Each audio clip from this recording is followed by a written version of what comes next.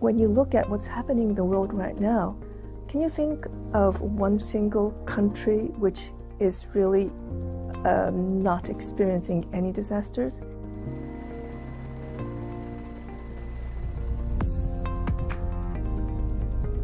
Between now and 2040, $90 trillion will be invested globally in infrastructure. And I will say that the private sector's role is very important here, because 85% of all that investment will be implemented by the private sector.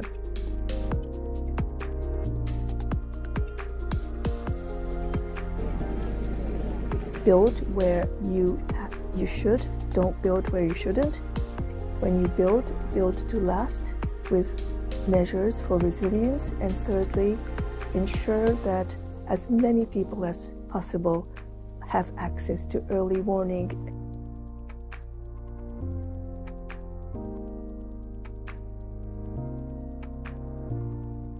Disasters don't have to happen. Natural hazards will keep on attacking us.